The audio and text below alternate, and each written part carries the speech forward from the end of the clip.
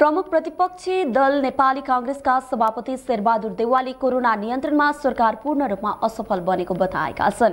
शुक्रबार सुरु भएको संसदको वर्षीय अधिवेशनमा बोल्दै कांग्रेस संसदीय दलका नेता समेत रहेका देउवाले कोरोना नियन्त्रणमा सरकारले प्रभावकारी काम गर्न नसकेको बताएका हुन्। देउवाले स्वास्थ्यकर्मी, सुरक्षाकर्मी लगायत कोरोना विरुद्ध फ्रन्टलाइनमा काम गर्नेहरूका लागि आवश्यक सुरक्षा सामग्री र प्रबन्ध गर्न नसकेको धारणा पनि राखेका छन्। स्वास्थ्य सामग्री अपुग भएको समाचार आइरहेको बताउँदै टेस्टिङ किटको गुणस्तरमा समेत प्रश्न उठेको उनले बताएका छन्। अहिलेसम्म स्वास्थ्य सामग्री अभावहरू र खरिद प्रक्रियामा प्रश्न उठ्नु दुःखद र लज्जास्पद भएको उनको भनाइ छ। उनले विदेशमा रहेका नेपालीहरूको सुरक्षा र उनीहरूलाई ल्याउने सन्दर्भमा सरकारको स्पष्ट खाका नरहेको समेत बताएका छन्।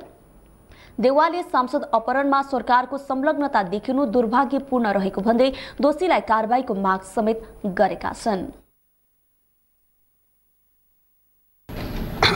विपक्षी लगायत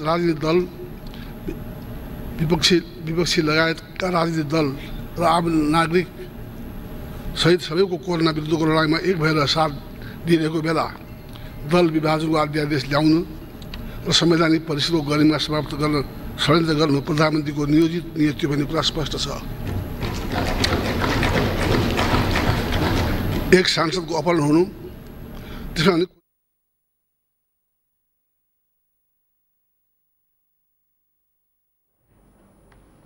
देउवाले मिडिया हाउस, पत्रकार, साना व्यवसायीहरूका लागि सरकारले विशेष प्याकेज ल्याउनु पर्ने बताएका छन्।